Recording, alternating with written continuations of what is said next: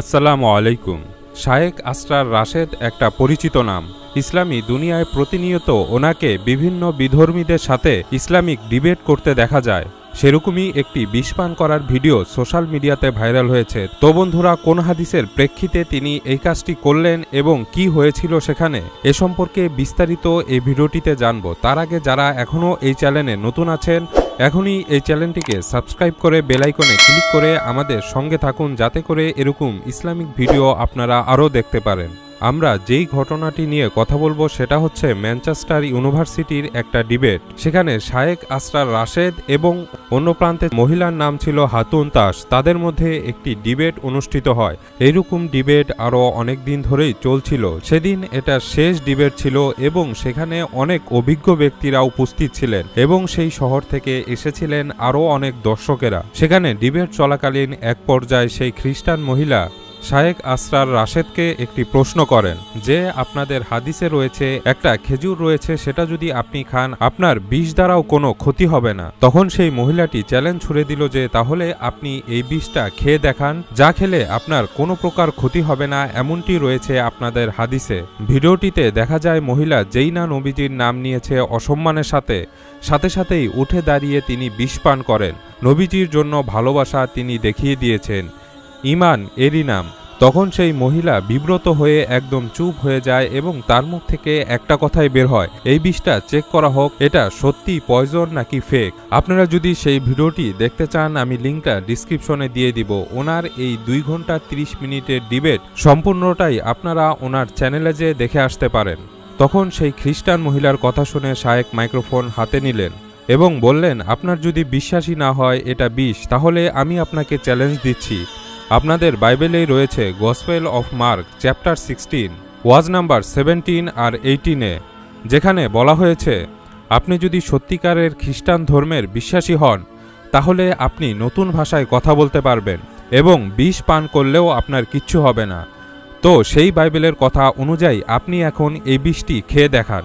কিন্তু শায়েখ আসরার রাশিদের কথা শুনে হয়ে দুইজন তাকিয়ে থাকা ছাড়া আর তাদের কিছুই করার ছিল না। তখন আসরার রাশেদ বললেন, আপনারা কি ধরনের বিশ্বাসী যে আপনাদের ধর্মের প্রতি এত বিশ্বাস থাকার পরেও কেন আপনাদের এই পরীক্ষাটি দিতে এত ভয় লাগছে?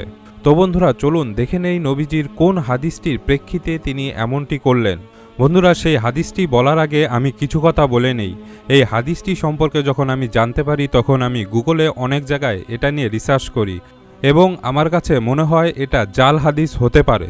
তো বন্ধুরা, আমার একজন আলেম আত্মীয়র কাছ থেকে আমি এটা সত্যি বুখারী শরীফে আছে কিনা এটা সম্পর্কে আমি বিস্তারিতভাবে জেনে নেই। তিনি আমাকে পরবর্তীতে জানান, হ্যাঁ সত্যি এই হাদিসটি বুখারী শরীফে রয়েছে। রাসূল সাল্লাল্লাহু আলাইহি ওয়াসাল্লামের হাদিস। হযরত সাদ রাদিয়াল্লাহু তাআলা আনহু থেকে বর্ণিত, তিনি বলেন, আমি রাসূল সাল্লাল্লাহু আলাইহি ওয়াসাল্লামকে বলতে শুনেছি, যে ব্যক্তি ভোরবেলা 7টি আজওয়া খেজুর খাবে সেদিন কোনো বিষ বা জাদু তার কোনো ক্ষতি করতে পারবে না। আজওয়া খেজুর হলো দুনিয়ার সর্বশ্রেষ্ঠ মানের খেজুর। সহিহ বুখারী হাদিস নাম্বার 5357। আপনারা চাইলে এই হাদিসটি বুখারী শরীফে দেখে নিতে পারেন। এই হাদিসটির মানে এই না যে আপনি সত্যি সত্যি বিষ খেয়ে ফেলবেন।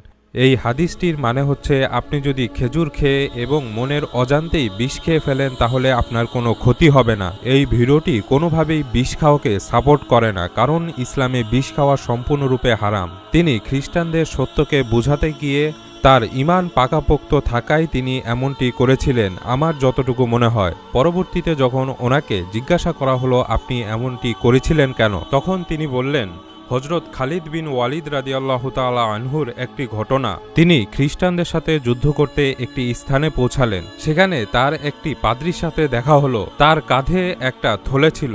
হযরত খালিদ বিন ওয়ালিদ থলেটি হাতে নিলে দেখলেন তাতে একটি শিশি আছে।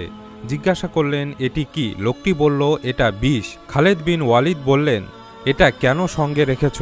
সে বলল, আমার ইচ্ছা ছিল যদি কোনো কারণে আমাকে পরাজিত হতে হয় তাহলে আমি এটা পান করে নিব।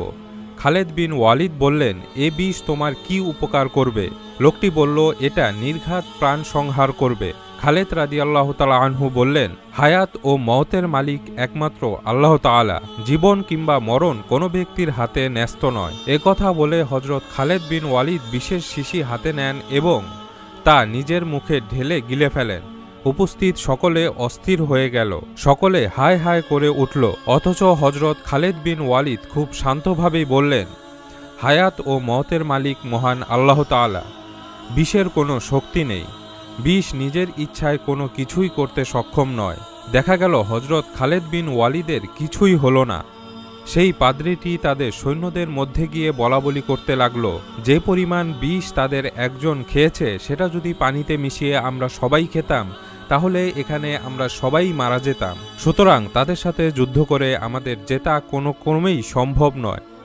তখন কাফের সৈনিকরা বলাবলি করতে লাগলো, হে আরব দল, কোনো সন্দেহ নেই তোমরা যা ইচ্ছা তাই করতে সক্ষম। প্রকৃতি তোমাদের ইচ্ছার অনুকূলে, তোমাদের একজনও অবশিষ্ট থাকা অবস্থায় কেউ তোমাদের পরাজিত করতে পারবে না। এভাবেই বিনা যুদ্ধে খালেদ বিন ওয়ালিদ পুরো যুদ্ধটাকেই জিতে নিলেন। বন্ধুরা, এটা তো স্বাভাবিক আল্লাহ তাআলার মোজেজা আপনাদের সামনে উল্লেখ করলাম।